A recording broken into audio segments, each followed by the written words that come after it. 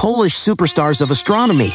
Presenting Mieczysław Bekker, lunar roving vehicle constructor. After World War II, he went to the U.S. and became a General Motors engineer. When NASA announced a competition for inventing a lunar vehicle, he beat 85 companies. The trick was to come up with an idea for the wheels so they could carry heavy objects and be able to drive on rocky and dusty lunar space. The rumor has it that he figured it out in the kitchen. Apparently, a wire mesh kitchen strainer inspired him to use a similar system in the vehicle's wheels. His vehicle was so good that it was used in 3 Apollo missions. You can still find it on the moon. Let's do it with Polish superstars of astronomy.